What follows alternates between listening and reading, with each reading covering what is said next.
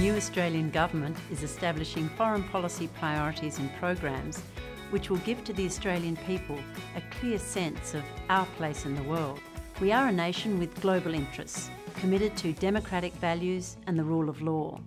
We will continue to promote global peace and security during this, our final year as a non-permanent member of the United Nations Security Council. We have a reputation as a vibrant and open economy, which we intend to make even stronger through a renewed focus on economic diplomacy. We have placed a very deliberate emphasis on this, including the pursuit of a very ambitious trade and investment agenda.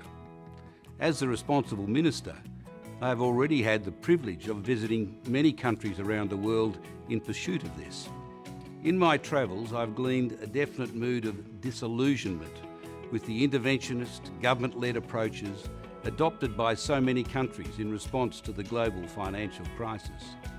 Indeed, there is a renewed appetite, a window of opportunity, if you like, to use economic diplomacy and trade as key levers to drive sustainable growth and jobs into the future. Our chairmanship of the G20 this year is an important opportunity to build a stronger global economy. We will continue to promote free trade and better market access wherever we can. We're actively pursuing free trade agreements to benefit our exporters and producers. The government is committed to seeing Australian brands and businesses expand their overseas presence. It is pleasing to have had some early success.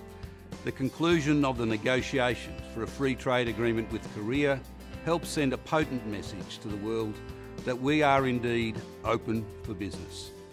We are, of course, also striving to conclude free trade agreements with Japan and China as soon as possible, and playing a constructive role in advancing the Trans-Pacific Partnership Agreement. It is particularly important that we refocus our foreign policies on our neighbourhood. Our standing in the world is at its highest when our influence in our region is at its strongest. To our east and north, we will work with regional forums such as the East Asia Summit, APEC and ASEAN to build security and prosperity in the Asia Pacific. To our west, Australia will work to strengthen cooperation on areas of common interest through the Indian Ocean Rim Association, which we recently hosted in Perth and will chair for the next 2 years. And importantly, we will broaden, deepen and diversify Australia's bilateral relationships with our regional partners. Freer trade and investment will also be particularly prominent themes during Australia's chairmanship of the G20 later this year. This comes at a crucial stage in the global economic recovery. Despite our challenges and bumps along the way, Australia's economic fundamentals remain strong.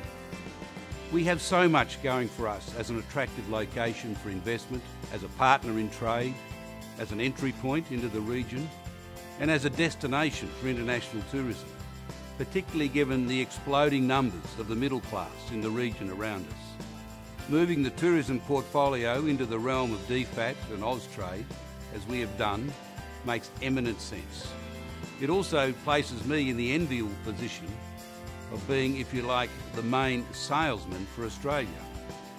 Our beautiful country with its natural geographic advantages of reef, beach and outback, and the oldest living culture in history, give me a head start on selling Australia to the world. So as much as I would like to, I can't take all the credit for Australia constantly being in the top 10 holiday destinations for international tourists. The government is committed to transforming our connections with Indo-Pacific countries by developing closer people-to-people links and deeper knowledge of their societies, languages and way of life. Last December, I launched the pilot program for Australia's New Colombo Plan, a signature government initiative to send our undergraduate students overseas to learn, build friendships and strengthen ties with our Indian Ocean Asia-Pacific neighbours. Over time, I hope that studying and working in our region will be a rite of passage for young Australians.